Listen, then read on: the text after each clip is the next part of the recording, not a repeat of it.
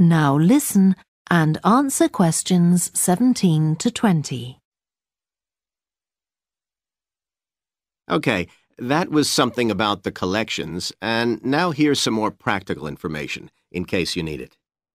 Most of the museum facilities are downstairs in the basement, so you go down the stairs here.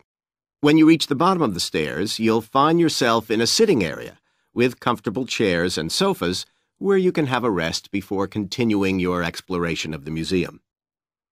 We have a very good restaurant which serves excellent food all day in a relaxing atmosphere. To reach it, when you get to the bottom of the stairs, go straight ahead to the far side of the sitting area, then turn right into the corridor. You'll see the door of the restaurant facing you. If you just want a snack or if you'd like to eat somewhere with facilities for children, we also have a cafe. When you reach the bottom of the stairs, you'll need to go straight ahead, turn right into the corridor, and the cafe is immediately on the right.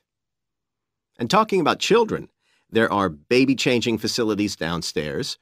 Cross the sitting area, continue straight ahead along the corridor on the left, and you and your baby will find the facilities on the left-hand side.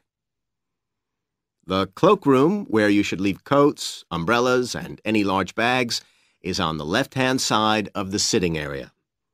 It's through the last door before you come to the corridor. There are toilets on every floor, but in the basement, they're the first rooms on the left when you get down there. Okay, now if you've got anything to leave in the cloakroom, please do that now, and then we'll start our tour.